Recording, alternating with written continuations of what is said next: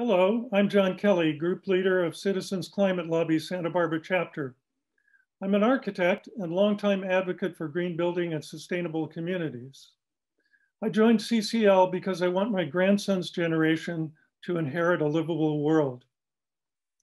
Thanks for being concerned about climate change. You are not alone. Polling shows there is broad popular support for decisive climate action.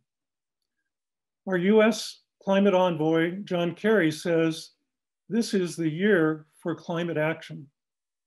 Today, we will tell you about Citizens Climate Lobby and share a brief report on the current status of our climate. Then we will use a global climate modeling tool to show you a feasible path to maintain a livable world. We will also provide details about current legislation and perspectives about carbon pricing policy. And we will tell you how to join the effort to heal our climate. Recently, a friend introduced me to a book called The Ministry for the Future by the notable science fiction author, Kim Stanley Robinson. In this novel, the parties to the Paris Climate Agreement establish an international agency to advocate for the well-being of the world's future generations. It is called the Ministry for the Future. The purpose of today's presentation is similar to Robinson's narrative. We want to create a shared understanding of the current status of our climate, which climate policy solutions are most effective, and how you can advocate for these policies. Let's all become ministers for the future. Now, Carol Switzer will introduce you to CCL. Carol is a grandmother and former teacher who wants to leave a healthy and beautiful home for all living things. Carol?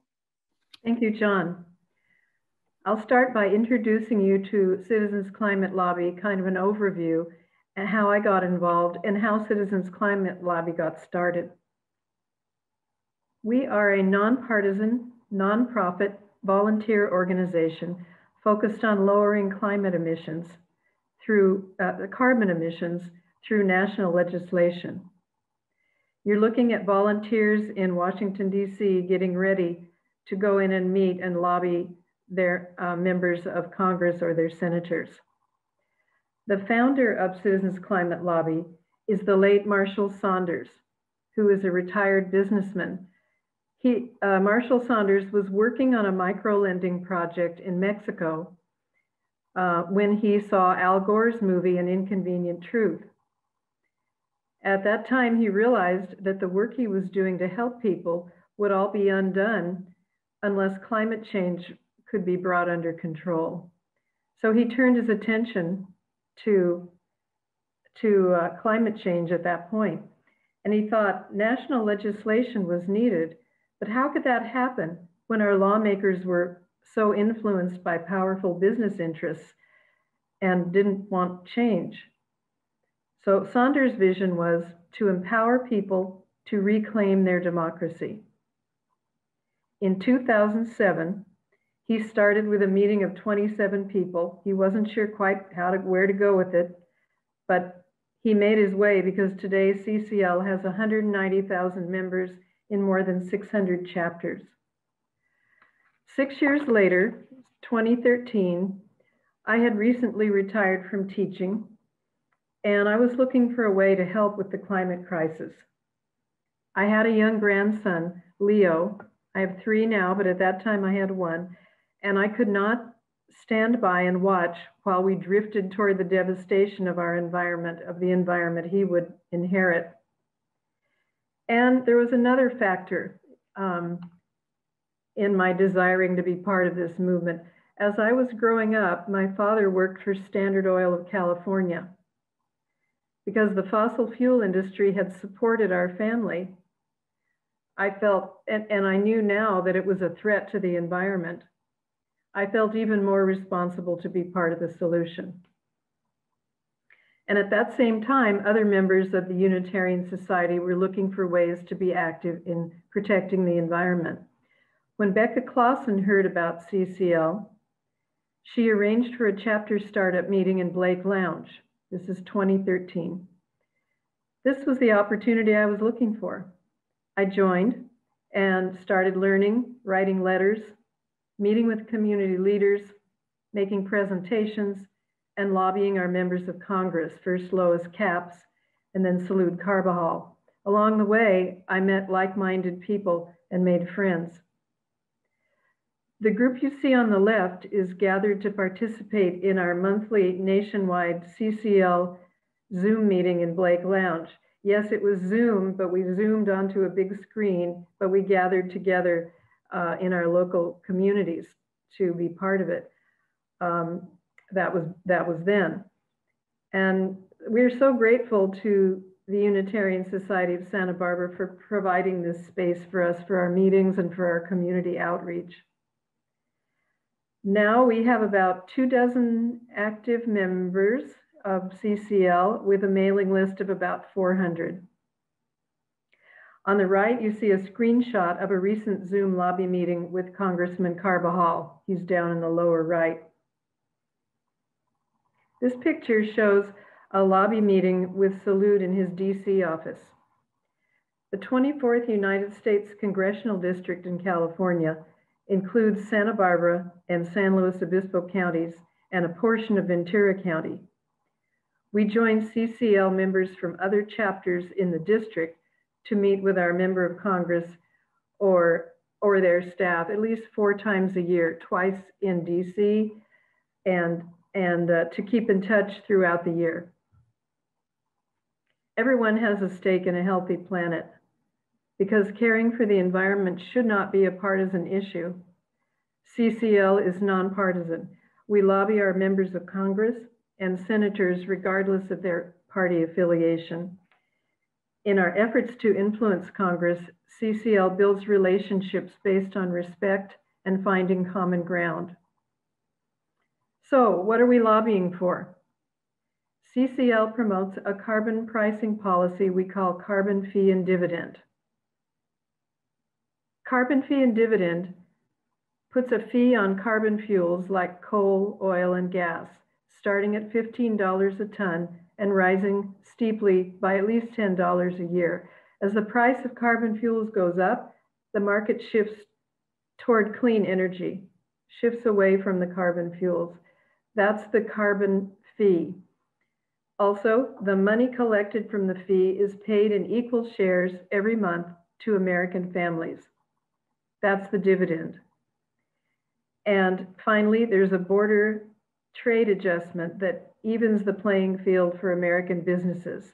You'll hear more about this in a few minutes. So why do we promote carbon fee and dividend? The growing price on carbon fuels is the fastest and most effective way to lower emissions. It'll clean our air and our water and stabilize our climate and oceans. It'll improve health and save lives. So I've outlined for you what Citizens Climate Lobby is and the policy we promote, Carbon Fee and Dividend. You'll hear more later about our policy and about legislation. Now, Carl Hutterer will share a status report on the climate crisis. Carl is a former director of the Santa Barbara Museum of Natural History and an advisor for the Community Environmental Council. Carl? Thank you, John. For most of human history, the concentration of greenhouse gases in the atmosphere were below 300 parts per million. And then we began burning fossil fuels. The concentrations rose. And 40 years ago, scientists told us that these concentrations should be kept below 350 parts per million in order to avoid excessive warming that would destabilize our global climates. We blew past that point 10 years later. At the end of February of this year, measurements taken at the observatory on Mauna Loa volcano in Hawaii recorded 418 parts per million. As greenhouse gases rose, so did global temperatures. Global mean temperatures have increased as well 2020 was the hottest year on record, with average global temperatures nearly 1.3 degrees centigrade or 2.3 degrees Fahrenheit above pre-industrial average. Scientists consider an increase of 1.5 degrees centigrade as a ceiling for maintaining a manageable climate, with an increase of 2 degrees centigrade approaching catastrophic levels. We're inching ever closer to that ceiling. The fever the Earth has caught has consequences. And we're all familiar with those consequences. We don't need statistics here because we know the mega fires, the mega droughts, the mega storms, the mega floods that we have all been experiencing already. We know we are on an accelerating train, and the economic costs and the costs of human lives and human health are enormous and growing. Economically alone, climate risks are becoming increasingly uninsurable. Many new people alive today, including my grandchildren, I hope, will still be around by the end of this century.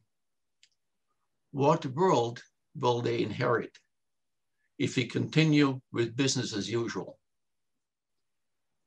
Forecasting future temperatures is difficult, of course, mostly because of factors relating to human behavior, but the broad outlines are clear. Scientists agree that if we continue along the course we are on right now, temperatures in 2100 will be about 4 degrees centigrades higher than in 1900, and perhaps as much as 8 degrees centigrade. This would be 14 degrees Fahrenheit. Even a 4 degrees centigrade warming would be absolutely catastrophic. The international agreement that was reached in Paris in 2015, the famous COP21, was hailed as a major international breakthrough, and in many regards it was. However, it was also universally acknowledged even then and by the participants themselves that the voluntary commitments to climate action made by each nation fell far short of what actually was needed. It was the hope that future progress would be made in coming years. So now, 5 years later, what's the scorecard? Here's the scorecard. There's not a single country in the world that could be considered a role model. There are 2 small countries, tiny countries, that have action that is compatible with 1.5 degrees centigrade warming. There are a few countries that have action that is compatible with a 2 degrees centigrade warming, Bhutan, Costa Rica, Ethiopia, and so on. Then all the other countries in the world are engaged in action that is either insufficient, highly insufficient, or critically insufficient. Among the critically insufficient countries are Russia, Saudi Arabia, Turkey, United States of America, and Ukraine. So, how big a mountain do we have to climb? And how quickly do we have to get to the top in order to avoid disaster? If we want our grandchildren to inherit a livable world, the job is huge, no question. And we have to accomplish it in unprecedented short period of time. We must decarbonize our generated energy. This is electricity. That is, no more electricity generated with coal, oil, or gas by 2035. We must decarbonize our transportation by 2035. That is, no more gasoline-powered cars. By 2050, we have to decarbonize heavy transportation, buses, trucks, airplanes, ships, and so forth, trains. And we have to decarbonize the manufacture of coal, of steel and cement, 2 heavy greenhouse gas producers on central to our economy and technology. And we have hardly begun working on that. We have to convert agriculture from a large greenhouse gas producer that produces about 28% of global greenhouse gases every year to a carbon sink. So we have to really reverse that issue. And we have to stop and reverse deforestation of tropical rainforests and expand forest cover in the rest of the world. All of this adds up to an absolutely gigantic task. And the question is, can we do it? Can it be done? The technologies definitely exist, but we can get it done only if we all work together, and only if our individual efforts are guided, supported, and enhanced by strong national and international policies. So what are those policies that we need to help us in this? Now, Stan Roden will demonstrate a global policy scenario that would preserve a livable planet. Stan volunteers for CCL because he cannot and will not leave an unlivable planet for his 7 grandchildren and their children. Stan? Thank you, John. As Carl pointed out, this is clearly a global problem. You all know the story of the 3 blind men and the elephant. Each can only feel a part at whatever the large something is that's in front of them. They have an impossible time figuring it out. This is similar to the scope of the global climate crisis problem. It cannot be solved. That is, we cannot keep the planet from warming above 1.5 degrees centigrade without looking at and solving the problem from a global perspective. To look at it from a global perspective, MIT took up a challenge 15 years ago with system dynamics and climate science world-class experts like John Stearman, shown in this image. MIT developed the En-ROAD simulator that anyone can use on any computer. It's an amazing technological breakthrough. En-ROAD shows us what an unlivable planet will look like. By the end of the century, at the global level, we are on track to see warming by 3.6 degrees centigrade, a whopping 6.6 degrees Fahrenheit.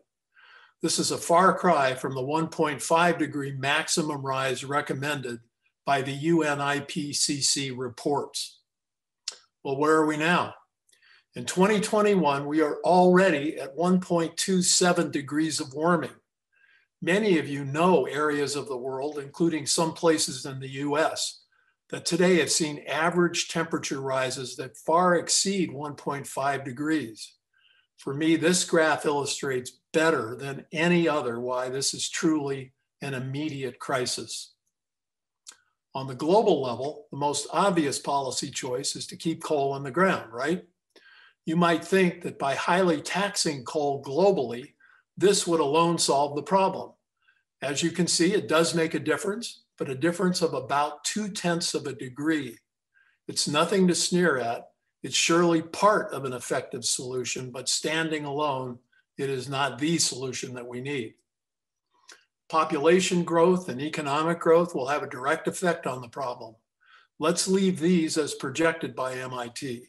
That's a planet supporting 10.9 billion people by 2100, up from 7.8 today, and economic growth at approximately 1.5% of global GDP per person.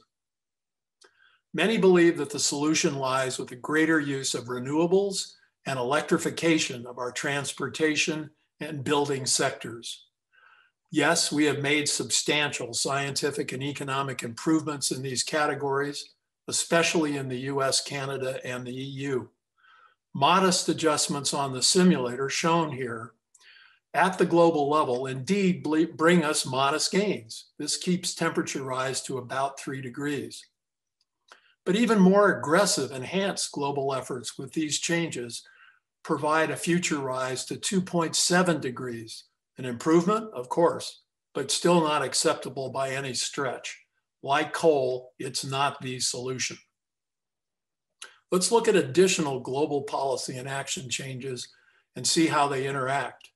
We know we have to substantially reduce methane emissions, the most dangerous of the greenhouse gases, and change our land use policies, leaving more trees in the ground and planting more trees. And also let's include modest achievements going forward in carbon sequestration and removal. Result, at the global level, we achieve a nice reduction in the rise of global warming. These modest changes in combination will drive temperature rise below 2 degrees. Better, yes, but still short of where we need to be. Well, what about market incentives? Let's add on a gradual increase in a carbon tax, that is direct taxation at the source of coal, oil, and natural gas. This will clearly make a difference. Cumulatively, at the global level, this gets us to our 1.5 degree goal. So yes, it is feasible. But what if we look at a very aggressive carbon tax all by itself? You can see that standing alone, this has a large positive impact, keeping temperatures 9/10 of a degree lower than the projected future. But again, you can also see it is not the solution. So what do we hope you will take away from today? There is no single solution to this existential crisis, either at the national or global levels. Only multiple strategies working in tandem will keep us safe from this greatest of all existential threats to our planet. Our job then is to create the political will for a livable planet. And one other takeaway, a carbon tax coupled with an environmentally just dividend must be part of any effective policy combinations. You can prove this to yourself on your own computer with the simulator. Thank you. Now, Carlo Broderick will present details of a proposed carbon fee and dividend bill. Carlo is a program coordinator at UCSB. Carlo? Hello, everyone. I'm Carlo Broderick, and we've all heard that Citizens Climate Lobby has a policy solution to climate change. And I'm here to dig into that policy solution a little bit more. But before I do, I want to tell you a little bit about myself and why I'm here. So I'm here because I am a Californian. I grew up in Modesto, and I moved to Santa Cruz for university, and now I live here in Santa Barbara for work. All the places I've lived have had trouble with climate change, water, heat, sea level rise. And everywhere I've lived has had a different political climate as well. Modesto is very conservative and Santa Cruz is very liberal. Now, Citizen Climate Lobby has a policy solution that addresses climate change in all of these places. And it also works politically in all of these places. And that's why I'm here, and that's why you should be interested. So the policy we're talking about today is the Energy Innovation and Carbon Dividend Act, HR 2307. So this has recently been introduced in the House by almost 30 sponsors. Now, CCL works with these representatives every day as part of our climate crisis, and that's just the work that we do. So let's dig into this policy a little bit more. It's called Carbon Fee and Dividend. Now, carbon fee and dividend is very simple to explain. So what we do is we assess a fee when we dig up oil out of the ground, or if we import coal from another country. We gather all that money together, and then we divide that money between all American citizens. So if you dig it up out of the ground or you import it from anywhere, a fee will be assessed based on how much carbon will be emitted. All of those funds will be collected and distributed via the same mechanism as Social Security. So Americans will be getting checks from the government equal to the total of funds raised via this mechanism. Now, you might be thinking to yourself, this might be disadvantageous, or this might hurt American manufacturers or American exporters. Well, in order to address that, there's a carbon border adjustment. So if somebody from the US is going to export something abroad, in order for them to successfully compete against countries that might not have a carbon price, we will give those exporters a refund. In addition, in order for them to compete domestically, if they're trying to compete against countries that don't have a carbon price, we're going to assess a fee on imported goods. So if someone makes steel in a country that doesn't have a carbon price, if you import that steel, we're going to assess a fee on that steel that reflects how much carbon was emitted to create that steel. So who supports this policy? Now, the usual suspects, right? We got Janet Yellen, the current Secretary of the Treasury, Mitt Romney, the scientific community, the world at large, and in fact, 8 out of the 10 wealthiest countries on the planet already have a price for carbon. But there are some people that support it that you might not think would support it. The US Chamber of Commerce, the American Petroleum Institute, the Electronic Power Association, and the Business Roundtable. These organizations represent companies like British Petroleum and Shell. Even they realize it's time for a sensible solution to climate change. Now, this policy is projected to get the US to net zero by 2050. And it's not just good for climate, it's also good for the economy. The resulting innovation from this policy will reduce our pollution fast and efficiently, leading to a reliable and affordable clean energy system and modern lives. It will create green jobs through solar panel installation and retrofitting.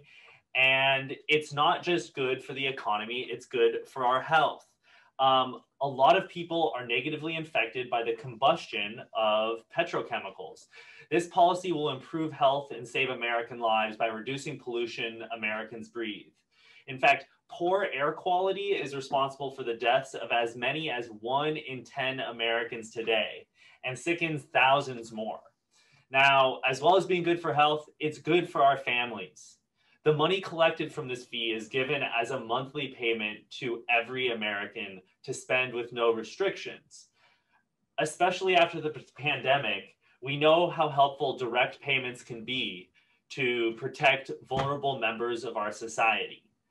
Now, all of those projections have to be compared to the alternative, which is doing nothing, surrendering to the heating of our planet and subjecting people like me and the children and grandchildren of people listening to this call to a lower quality of life than our parents.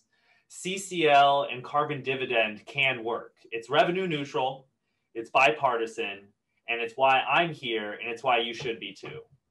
Thanks for your time. Now, Kara Lopez-Lee will share her perspective on climate policy. She is an author and former journalist here to represent our friends in CCL Ventura chapter. Kara? Thanks so much, John. So my husband and I moved to Ventura in 2015 to a house within biking distance of all of our daily routines. I figured we'd stay in shape and fight climate change. Look, I know that 2 bikes are not going to save the world, but I figured if we're not part of the solution, then we're part of the problem. So my husband regularly bikes to work. No, he does not work at the beach. I work at home, but I bike to many of my daily errands. And we both love to bike on the weekends to visit our ocean. Yes, our ocean. I name everything I love this way. Our promenade, our sunset. Because I love it, I also pay special attention to the erosion that is affecting our promenade, because I know that this could all be underwater in my lifetime. So because I like biking, let's use that as a starting point to consider policy.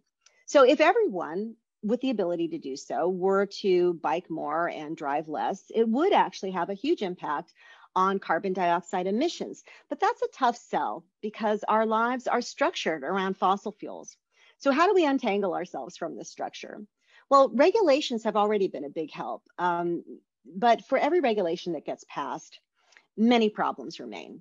So say we regulate tailpipe emissions, but maybe our cars still get lousy mileage. So we increase mileage or give people rebates for buying an electric car, but that doesn't affect power plants. Okay, so we regulate those, but that still leaves tons of petroleum products from polyester to plastic. Okay, you get the idea. Regulations are piecemeal. Each piece takes time, and climate scientists say we may have fewer than 10 years to act. regulations are also tough to implement, requiring new bureaucracy and enforcement, and they're vulnerable to political change. So if President Biden were to enact every environmental regulation possible, it will still be vulnerable to the next president who decides that regulations are bad for business. Think about the past 4 years, how so many regulations have been unraveled that have protected our air and water for decades. So this is why we at Citizens Climate Lobby prefer a legislative solution. And we actually agree with leading economists who say that the most important part of any legislation is going to be to put a price on carbon. And that's why we promote Carbon Fee and Dividend, which is currently best embodied by the Energy Innovation and Carbon Dividend Act. Basically, you charge fossil fuel companies a steadily rising price on carbon, then return the money to households as dividends so Americans can spend it as they see fit. We see this market-based solution as a lever with the power to propel action on every front. Some of the benefits, well, it will correct a market imbalance in that, fossil fuel prices have never really reflected their true cost to us all, which has slowed down change. And it will be fair because everybody gets the same size dividend, which is great for low to middle income households who tend to use less carbon but suffer more from climate change. And it has broad support, including the American Petroleum Institute, which has just come out in support of this. Because look, okay, if you decide that you don't like it because you think big oil loves it, remember, keep in mind that the reason that they like this policy is because they're coming to grips with the fact that the fossil fuel era is over. They just need a policy that will help them plan. And remember, it's easier to get conservatives to back a market-based solution, and we're going to need bipartisan support to avoid a protracted fight. Moving fast has never been more important. I've been wanting to move fast ever since the night I took this picture of the Thomas Fire in 2017 coming over the hillside to devour homes just 6 blocks from our house. When we evacuated, I didn't even look back because it felt like admitting that I was afraid I'd never see my house again. Our house still stands, but that disaster burned the truth into me that the climate emergency is now. That's another reason I like Carbon Fee and Dividend, because it has the power to be fast as well as effective and durable. Fast because we won't need new regulations, new bureaucracy. This carbon price will catapult the market into action, basically motivating companies to create products that are more sustainable and motivating the rest of us to buy them. It'll be effective because it'll affect more than 80% of emissions at a single stroke, and durable because it will be a law. As much as we've seen that regulations can be vulnerable, we've seen that laws can be quite durable. Think of how hard the anti-Obamacare crowd tried to repeal that one, but it still stands. So look, the good news is that there are hundreds of climate change solutions all around us, from alternative energy to habitat restoration. This habitat restoration project's in my own yard. So we just need a big push to ramp it all up. And Carbon Fee and Dividend is the big push. And when it does pass, I plan to go to Surfers Point on a bike with my husband to celebrate. For us, it's just another day in paradise, but I believe that's the point. Thank you. Now, Dennis Thompson will talk about opportunities for taking action. Dennis is an architect and longtime environmental community leader. Dennis? Thanks, John. I think we all know that climate change is a huge issue and that it needs action at all levels. Like Kara said, at the personal level, at the local level, and at the state level. But we at Citizens Climate Lobby believe that the biggest impact can be made at the national level, where we can move the whole country and inspire the world. Now, we've told you about Carbon Fee and Dividend. It's effective at slowing climate change. It protects and even helps low and middle income citizens. And because it's bipartisan, it's durable and it can withstand the changes of national leadership. And you've heard about our CCL chapter here in Santa Barbara.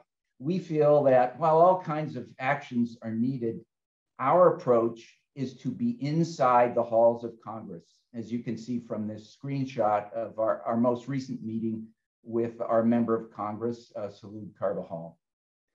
At least 3 volunteers meet with each member of Congress at least twice a year. That's each member of Congress, whether they're favorable or not to climate change solutions. We're like water dripping on the stones. We're consistent, we're thoughtful, and we're constantly optimistic. So in addition to lobbying Congress, we work with social and traditional media to get our message to the public. And we make grassroots presentations like this one. Grass tops means working to gain the endorsements of Carbon Fee and Dividend from prominent local groups like the CEC, Community Environmental Council, COAST, the AIA, the Bicycle Coalition, and the World Business Academy, among others who have endorsed the policy. We've also received the endorsement of individuals, prominent individuals like Mayor Kathy Murillo, Lois and Laura Capps, Paul Rellis, Supervisor Joan Hartman, and Mark McGinnis. So we do think this is the year for climate action, and it's time for you to take action now. If you'd like to join us, sign up and visit the website citizensclimatelobby.org. You'll find out all about Citizens Climate Lobby, and you'll stay informed about our activities. You can certainly email your member of Congress to support the Energy Innovation Act. That's House Resolution 2307. They always need to hear about constituent support. And you're welcome to follow us on Facebook. We're Citizens Climate Lobby, Santa Barbara chapter. So we'd love to have you join us in our effort to combat climate change.